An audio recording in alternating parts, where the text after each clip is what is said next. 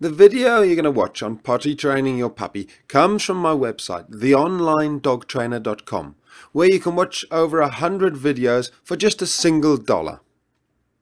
The key to success is realizing that, like young children, puppies are not able to hold on for long.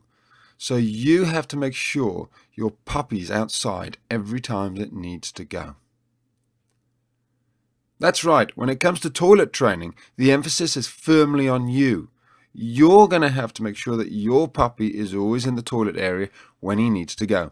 So the first thing in the morning, take your puppy straight outside to the area you need to go and say the word that you want him to associate with toileting, such as toilets. Here, young Alex the Spoodle is in the right area, and now it's just a matter of time. He's due to go. It's been 2 hours since he last went, and that's about the right length of time that he can hold on for.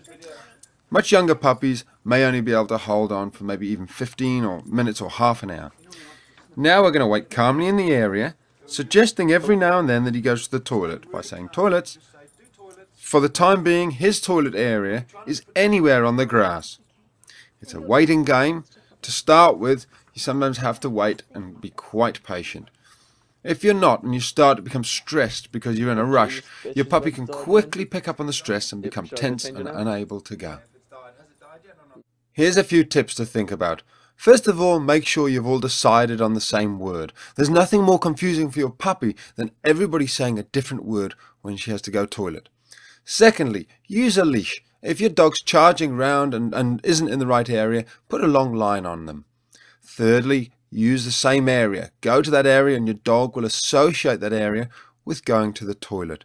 Fourthly, stay calm at all times. This will really help your puppy. Now it's a bit of a waiting game. We've been outside maybe 5 or 6 minutes.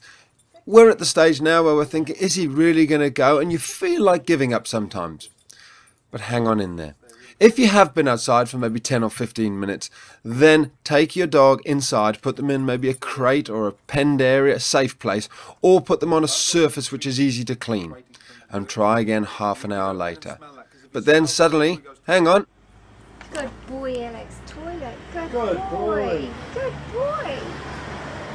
He's normally got to run around a little bit. Good boy. Very good boy. Brilliant, we hit the jackpot. This is when you immediately reward your dog by giving it lots of praise and affection, and you give him a treat. Something really, really special that he never gets unless he goes to the toilet outside. That's the key. Let's have a look at some of the things that we did to succeed, things that you need to do every time. First of all, number one, plan. Make sure your dog is in the